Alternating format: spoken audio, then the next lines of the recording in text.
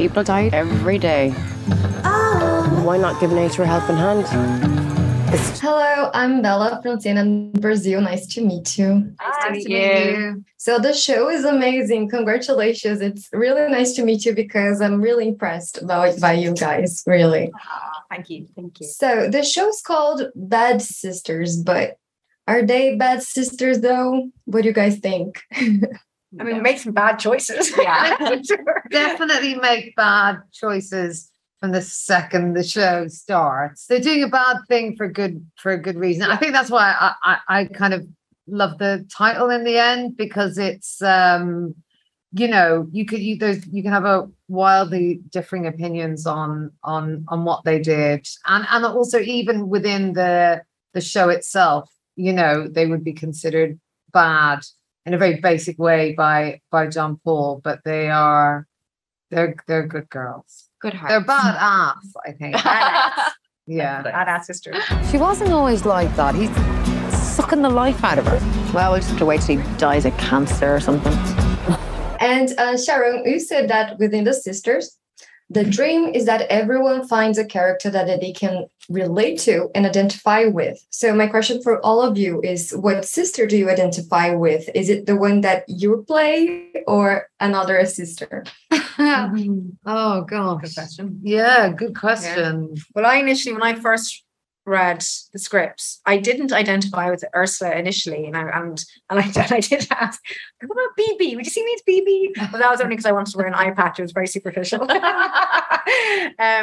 sort of after I explored the story and the character of Ursula more, I was then able to sort of relate to certain aspects of her personality. I mean, I think we are quite different. She's quite neurotic and selfish, which I'd like to think that I'm not. She hasn't made great choices in her life, which I can relate to. Actually, I think we've all done that at some time or another. But it's interesting, just when you're sort of approaching a script as an actor, it's really necessary and essential to find those elements of your character that you do relate to. Because I think when you go to play it has to come from a place of honesty. Totally. And truth, it's so funny about your BB story, and I didn't tell you this the other day, but I sort of initially thought I might want to pay BB because again, it's just there's something about the bow, the arrow, yes, and the eye patch, absolutely, and it just felt the most sort of, you know, Marvel. Yeah, iconic. And I don't know, I suppose part of me really identifies with Becca, but from, you know, when I was younger kind of perspective, like, and I love her freedom, but I really relate to her, you know, sort of whatever you want to call it, the crises she's having. I find that really relatable, even at, you know, the distance that age gives me, that feeling. Yeah, I'd agree. I think Becca, I don't relate to. You don't? Well, but my partner is, so I really drew a lot of inspiration from him. That's great. And hypothetically speaking, of course, if you committed a crime, what cast member would you choose to help you hide the body? Oh, was he going to say who kill? Well, I mean, Ursula is really useful. I think it's useless. Useful. Character. Yeah, because she's the actor. Yeah. Oh, the actor. Yeah. I think I would pick you. Would you would? Yeah. Why? I don't know. I feel like I'm really flattered. Yeah, I think you take it to the grave with you and protect it all times. Yeah. Wow, you think I wouldn't take it? No, I also think you would. I think you would, but I feel like you would. Grass? No, I don't think you're a grass. I think that. I don't think. You know, I'll stop. I think that's a good call. I feel like Eve Hewson might know some people though. She'd have, you know, I feel like if I needed to get rid of her body, she might be able to, contact. Speak out. Well, and my last question is, if you could say what the show is about in a tweet, what would you say? Yeah, it's about family and loyalty, and the idea that you would do anything for the people you love. God gave John Paul the strength to be an unforgettable human being. Let us give thanks for the joy he spread his whole life long. First, congratulations on the show. It's amazing. You guys were amazing in it. Thank you so much. We really appreciate that. Thank you. So my first question is, the show is called Bad Sisters, but are they bad sisters though? Well, this is what's great, isn't it? Because it really poses the ethical question. You know, clearly it is never right to murder somebody. However, I'm very excited to hear what's coming now.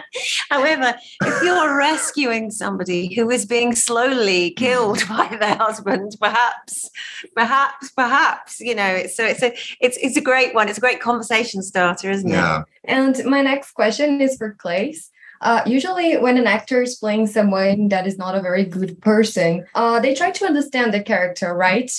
So my question is, how was understanding John Poe? Because to be honest, every time he appeared, I really didn't like him. That's very good, because I think that's what the show needs, that you don't like him. But it was very easy to do in that sense that we all have these dark sides. We all have sort of, you know, inferiority complexes. We all have that narcissism. We all have the jealousy. So it's just a question of, you know, allowing it to be there and shine more light on that. Because, I mean, everything he does and everything he says is just so horrible. So it's just a question of just, you know, letting it like sieve through you in a way. So I'm sad to say, but it was very easy to play someone that horrible, I thought. I'm warning you. She doesn't respect you because you're weak. The show shows us this abusive relationship and how it affects the people around them. I mean, we see how it affects the daughter of your characters and the sisters.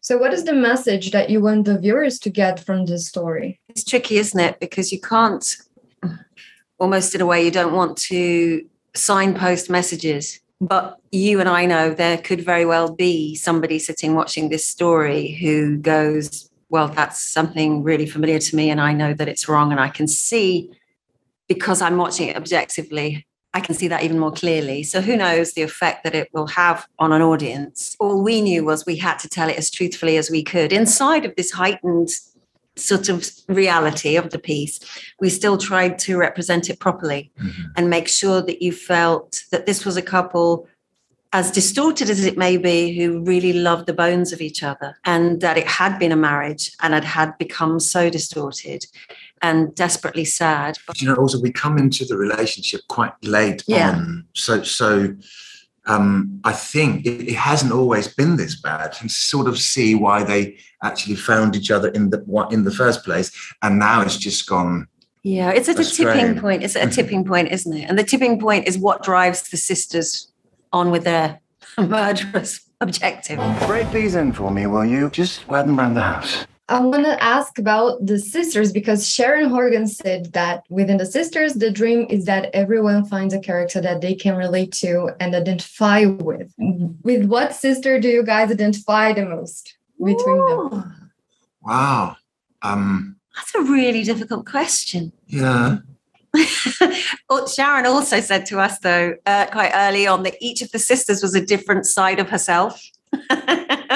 So that's interesting, isn't it? So maybe it's just a piece of each of them.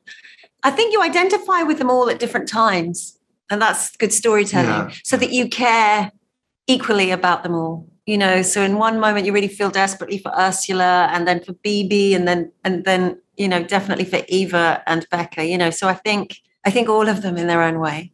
Is that me? That's me totally copping out, but I do think you feel for all of them. I completely understand.